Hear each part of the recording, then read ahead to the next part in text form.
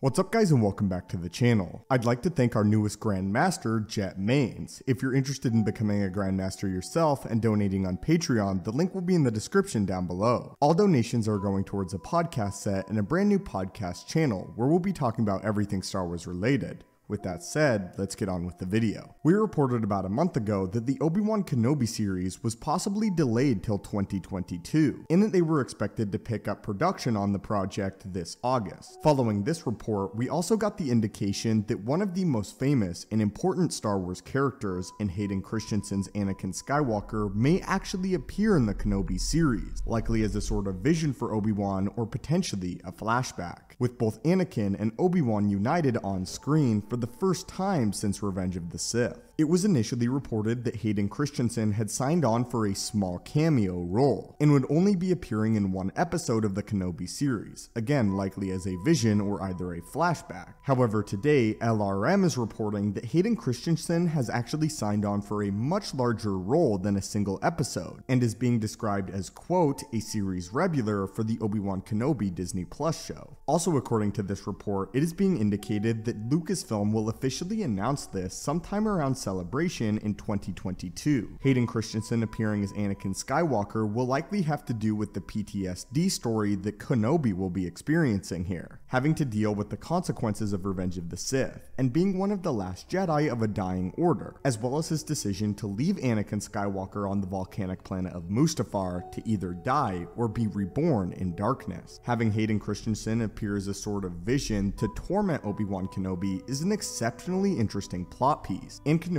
dealing with flashbacks of his former friend and Anakin is also impactful. The emotional turmoil that Obi-Wan will be experiencing over the story will be massive, and it just goes even farther to have Hayden Christensen appearing as Anakin Skywalker yet again. This is a huge moment for Star Wars as well as for Hayden himself, as initially fans were not pleased with his depiction of Anakin, but many fans, myself included, have grown to love his portrayal of the young Skywalker. Anyway, my friends, what are your guys' thoughts on this, and the fact that Hayden Christensen has reportedly signed on to multiple episodes of the Kenobi series, and will be appearing in a bigger role than a simple cameo appearance? If you guys have been enjoying the content, force crush that like button as it helps the channel out a great deal. As always, thank you for watching, may the force be with you, and have a great day.